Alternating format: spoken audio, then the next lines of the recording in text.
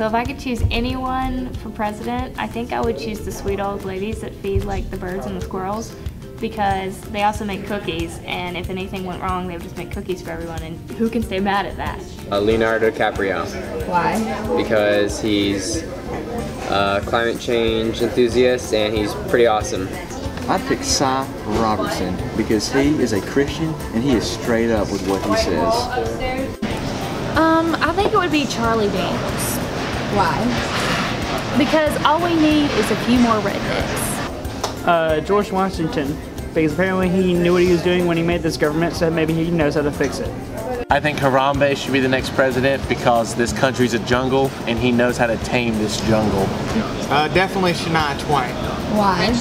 Because her slogan would definitely have to be, any country of mine better walk the line. Jesus. We need a little more Jesus in our lives right now.